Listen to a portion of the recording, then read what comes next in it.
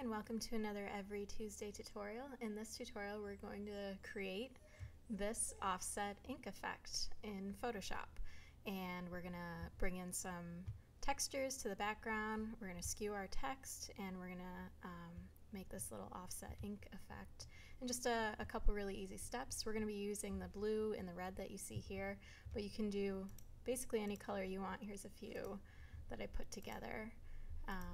So let's get started. I'm going to go File, New, and I'm going to make my document 10 by 6.5, just because it fits my texture a little better.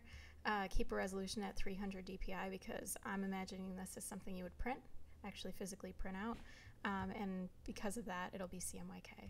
So I'm going to hit OK. And in this artboard I'm going to first begin by double clicking my background layer so I can color it, and over here I'm going to define this color as 65 for cyan, 15 for magenta, 10 for yellow, and 0 for black. Hit OK, and then I'm just going to go Command Delete on my Mac, or you can do Control Backspace on a PC, and that will just color it as long as you've got that color in this background color selected.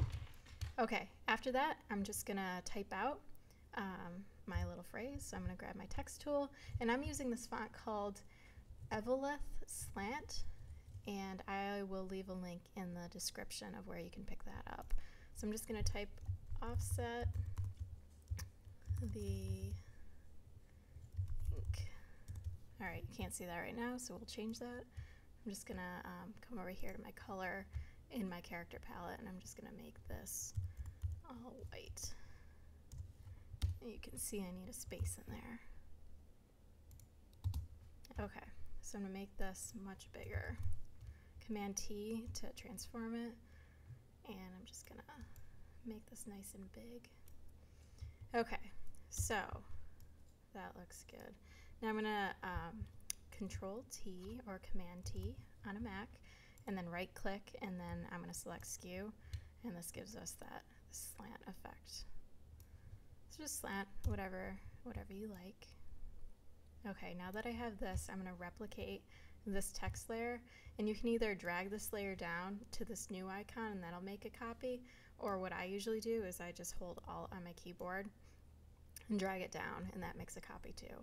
So this bottom text layer, we're going to keep it white. The top text layer is the one that we're going to color, and that color is going to be magenta 80, 0 for cyan, 50 for yellow, and 0 for black. I'm going to hit OK. And now I'm going to change the blend mode to linear burn. And now you'll see that it retains the color of the red on top of the white. So wherever the red's on top of the white, I still have the exact color that I defined for the text. But as soon as I start to move it off, you can see it mixing with the blue behind it, which is the whole offset effect that's really cool these days. So, alright, so that looks good to me. You can just move it around, nudge it around until you're happy. And now, kind of the fun part for me is adding the texture to the background to kind of mimic the texture going on inside the type, so it all looks like it goes together. So I'm going to double click on my background color layer. I'm going to go to Pattern Overlay, and I'll leave a link of where you can pick up this gritty texture back here. So there's 3 of them in this set, and I kind of like the first one is the grittiest for me, and I can even increase this. Let's try 150 for a bigger effect. Yeah, okay. And I'm going to make the blend mode for this color burn. So it kind of fades into the background, but it's still a really nice texture back there. So if you like the subtle texture, then you're all done right now. But if I wanted to bring in more of a texture, I'm going to go into this grit file. I'll leave a link for this as well. And you can kind of scroll through the different grit textures that are in here. And for this, I'm using this Grit 2. And all I'm going to do is grab this layer and drag it into this and kind of position it where I like it. And I'm going to set this one to overlay, actually. That's what I want for that. Alright, so you can even darken it up if I wanted to hold Alt on my keyboard and just drag it up. could make it darker if you wanted to kind of increase that texture back there. But other than that, that's it. A piece of cake, right?